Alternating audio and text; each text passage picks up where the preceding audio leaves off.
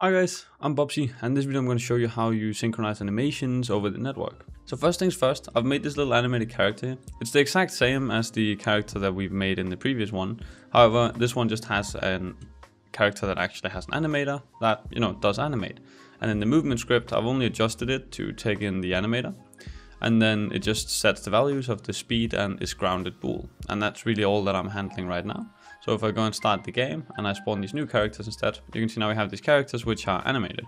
However, the issue is when the client moves around, he's clearly not animated. And that's because since we're updating this in the update loop and the script is disabled, we don't actually get these values. And these values are only calculated on the client as well. So we need to do a little bit of manipulation to this. However, PurrNet allows for very easy handling of this, similar to how systems like Mirror and Fishnet also allows for easy networking. We also have what's called a Network Animator. And this should automatically just tap into your animator. So you can see now it has the reference to the animator here.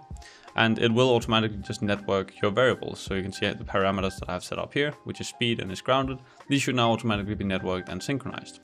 However, the animators also have triggers, which is not atypical that you'd use that for a jump, and that wouldn't work with this method, similar to in other systems. However, I also do recommend in general that this is very easy to do, that instead of referencing your animator, you can keep your exact same code, you just reference the network animator.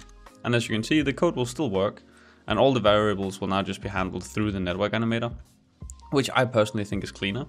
So the only thing I now have to do is just go change that reference to drag it in here, and that's it. And now the whole thing should be networked. So you can see my local animations still work just fine. And when the client joins, you can see he can also run around and animations work just fine now. And it's really as easy as that to just network animations with PurrNet. Let me know in the comments if you have any questions or any issues with this.